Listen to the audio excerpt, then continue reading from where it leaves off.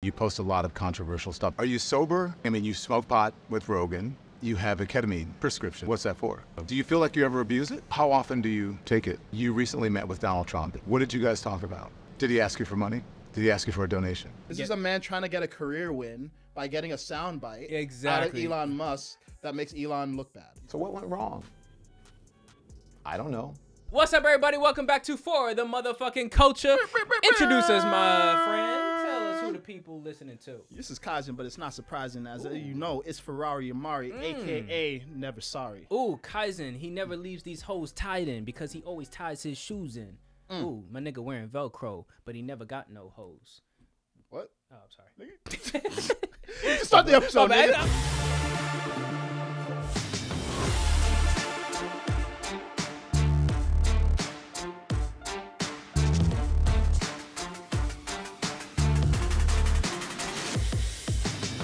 Don Lemon, who used to work for CNN, he interviewed Elon Musk, and the interview, I think, encapsulates everything that's wrong with journalism. Awesome. Love it. Let's watch. Old Twitter was fundamentally a tool of the far left. You think it was far left? Yes, I do. I used to get, I actually got off the platform because I would get so much guff from right-wing conspiracy theorists being called everything from, you know, fag to... Sure. It's the internet, everything. You know. If people will do... I mean, I've been called every name times 1,000. Do you agree that it's right now and that even it's moved into sort of MAGA land conspiracy theory? I certainly don't think it's right. The political donations of old Twitter were 99% Democrat. That's obviously an extremely left-leaning group. This is a good point. These companies are not just companies, they're collectives of people who have agendas. Yeah, and if statistically you can easily see on a piece of paper that 99% of these people have one specific ideology, do you think that would affect the algorithm that they create? I don't have an issue with companies having an ideological bias. I do think it's scary when tech and social media companies have an ideological bias and it makes it into the code, which is what happened with the Google AI thing. Which is the only reason we're not viral yet. Are you sober? Almost always, Are you under the influence of anything? No, I don't drink. I don't really. No. So you got no drink, no smoke, no nothing. I mean, you smoke pot with Rogan. I had one puff. Yeah. I think anyone who smokes pot can tell I don't know how to smoke pot. But you've admitted that you have a ketamine prescription. Yeah. What's that for? Well, I mean, it's pretty private to ask somebody about a medical prescription. You know, ketamine is helpful for getting one out of a negative frame of mind. Do you feel like you ever abuse it? Yo, okay, so pause, man. Like the energy of this is he's so clearly looking for vulnerability, trying to find exactly. Like you compare this to a conversation that he has with Rogan or Lex Friedman. Say something that'll fuck you. Yeah, say something that'll fuck your life. With those guys, he's relaxed. They're not looking to catch him. They're actually curious. Here, he's like, it's like a battery of questions. Like, all right, what can I imply? Are you sober when you're tweeting? What kind of character? Yeah, what kind of character assassination can I engage in? Do you love this shit? Are you high right now? Are you high right now? Girl, is he true? Yeah, exactly. Yeah. Like, Jesus, my boy. Fucking back up. He's a human coping with being a human. Coping with being an exemplar. And like at a base level, like anyone cannot be faulted for having depressive moods. Yeah. He's literally dealing with reality on maximum difficulty, like on nightmare mode. Okay, if the man wants a little bit of ketamine to get through another 16-hour, 7-day-a-week workday, human civilization. Holy shit, dude! Like, man is literally like, yo, I work 16 hours a day. I have for the last like 20 years of my life.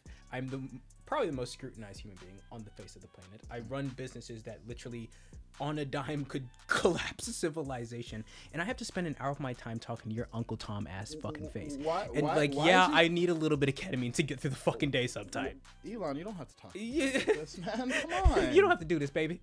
Come back home tomorrow. Talk to Lex and Joe and people who are actually journalists. Yeah, not even journalists. People who don't have an agenda and trying to take you down. Yeah, like what the fuck is this? Yeah, this is disgusting. This is a man trying to get a career win by getting a soundbite out of Elon Musk that makes Elon look bad. It feels like what he's trying to do is paint a profile of a man who is erratic, unstable. How do you think that's going to affect your stock prices? Yeah, it's like this is a human moment. Looks at the camera like, hey, stockholders, I think maybe you should. It's like it's actually like. For his little moment of shine, he can actually like cripple not only this man who's important to civilization, but cripple the companies that are important to our future. So he can get a little bit more of his fucking like. This is depressing. It's actually. I need ketamine. It's a little bit of ketamine to get through this interview. Oh, let's cut away. And all of a sudden, this thing got an IV in his arm. He's like, oh, I gotta make it through the rest of this episode. All jokes aside, I think you're actually very accurate. It's like this is actually sad to watch. It's like, yeah. It's like, where is the actual. First humanity. Of all, humanity, empathy, curiosity, it's none. It's like, where can I get you? Where can I get you? The sad thing is this is representative of the state of journalism in general. Yeah. Because I feel like I've seen this kind of interview before with it's Elon. Not the first time. Anytime he talks to a mainstream media person, when he talked to the dude, when he said, Go yourself. I remember watching the whole interview. I was like, oh, this guy who Elon has called a friend is spending an hour just trying to get him and make a point that he's trying to make a point, but he veils it as a question. Yeah, exactly. That's what's got to happen. That's what journalism is these days. Yeah. And then it's like, if you're going to make a point, make a fucking say point. Say with your chest, nigga. Make Drop a the name, point. like Kendrick, nigga. Motherfuck the big three. Like, oh, I don't think one of the most powerful men in the world should have depressive symptoms at all. Okay, if that's your point, then make that point, which is an idiotic point, but make it. So, but you don't have to don't. Because if you say it, you know that it fucking sounds stupid. Yeah, it sounds stupid. So, oh, God, this is gross. This is not an honest interview. No. This is not an honest There's interview. no way anybody looks at this and thinks Don Lemon had an idea of what Elon is. He is trying to portray him as a villain, and he has structured a line of questioning that is explicitly designed to do that. And from my view, he is failing. Right? He's not even done well. All right, you want to wash that out of your system? Oh, God, that was gross, dude. What are we doing? What are we doing? I know that did not feel good on your system. What are we doing, man? I thought I was a liberal my whole life. And then, when Trump was running for office, I didn't want him to be elected. But I thought it was weird when all of a sudden the people that liked Trump take over the world when I'm on my Donald Trump shit. Call me Black Donald Trump. Me and Trump on golf courses. Everyone thought he was like this iconic symbol of business. He was in rap songs. Get money like Donald Trump. Trump was the status flipped on him in 1 second. Fuck Donald Trump. I didn't buy the narrative that he was in the media for 3-4 decades and suddenly you wanted me to believe overnight that he was like Adolf Hitler and a racist. So I just didn't trust the media's narrative about him. And so I decided to actually listen to what he said. And then when I saw what he was saying versus how it was being reported, I just found it to be extremely dishonest. So I started researching more, learning more. And then I got kind of angry. And then I realized that actually I've always been a conservative. I just didn't know it. And economically speaking, of course, the conservative arguments make the most sense. This is a serious person. Okay, this is a serious person, a serious thinker who actually thinks for herself. It's funny because we just watched all this Don Lemon. I watched 10, 15 minutes of him, and it just kept getting worse every second. I watched 9 minutes. I can immediately tell quality. Now, why do you believe that Hollywood was created by the CIA? First off, you guys do know the Pentagon has a budget for film. Like there's a whole department in the Pentagon. I know that. That's a fact. There you go. That's all you need to know. There's an entire department in the Pentagon. They get involved with films, and they get involved with films for the purpose of propaganda. They always have. What movies did I they should have produce? said Pentagon instead of CIA. Tons of them. I should show you the list. You should pull it up. It's Google it right wild. now. Yeah, Pentagon Department for Hollywood. Tons of them. I have to Even report Transformers. Because they're concerned about certain narratives. They get involved with like World War films, like How Are We Telling a Story About History? Usually it's because we're lying about what we did or trying not to make Americans aware of the crimes against humanity that we commit overseas, Yeah, the Pentagon just funded some films. Black Hawk Down, Red Dawn, GoldenEye. So now you understand your experience in theaters is what your government wants you to think. They want you to think that this is how things happen, and it's usually not at all how things have actually happened. I'm really impressed with Candace. Oh, this nigga's like, I think I want to fuck Candace. Relax, man. I did not have sexual relations with that woman. Jesus Christ, bro. I'm over here looking at the facts. This nigga like, you know what? I think I like black women to get. Jesus Christ. completely undermined the point before I even made it. I'm sorry. That was masterful. Yeah, it was masterful. She just dropped a simple fact. It's like the whole room is just. It's like done. everyone can look this up. This is a simple fact where it's like it's hard to look at this in a positive, neutral way. It's why does the Pentagon have a film budget? That was masterfully done. She was like, "This is a fact. Go look it up. What do you think of this?" Yeah, it's like, it's hard to look at that in a good way. And just be like, "This is okay." Like, and to think it's like, oh wow, we are in a subtly manipulated, managed reality everywhere. Yeah. Everywhere. Yeah. Shout out to Tate, The Matrix. Oh, The Matrix. That's literally Matrix shit. And it's like people are like conspiracy. It's like, bro, like. But facts. But facts. Yeah, but facts. It's like, what do you make of this?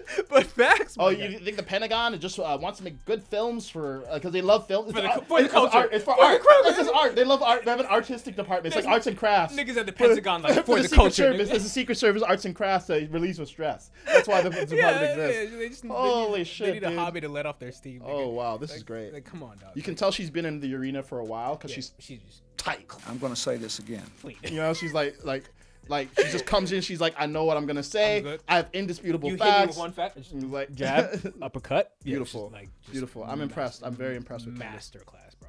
I'm very impressed. But anyways, thank y'all for listening. Thank y'all for tuning in. I'd like to say a special thank you to my brother Kaizen, I see you do, for always being willing to get angry and play the part of the angry black man. I can't help myself. But thank y'all. I appreciate y'all. And like at the end of the day, just ask more questions and just be willing to look at facts. I think that's all that matters. Both sides of the facts. And also check in with the integrity of the people who are asking the questions, because a lot of times those people are not as handsome as us. Yes.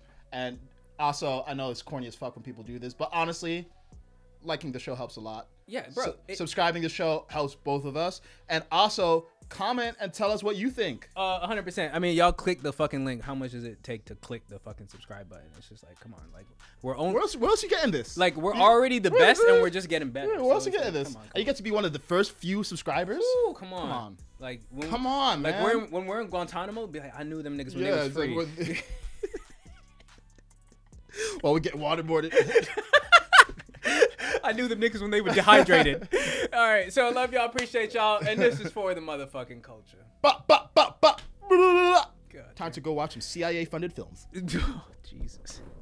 Subscribe to For the Culture. It's the best thing you'll do all 2024. Trust me, I subscribed, and just look at me. I'ma fire my blunt like Donald Trump.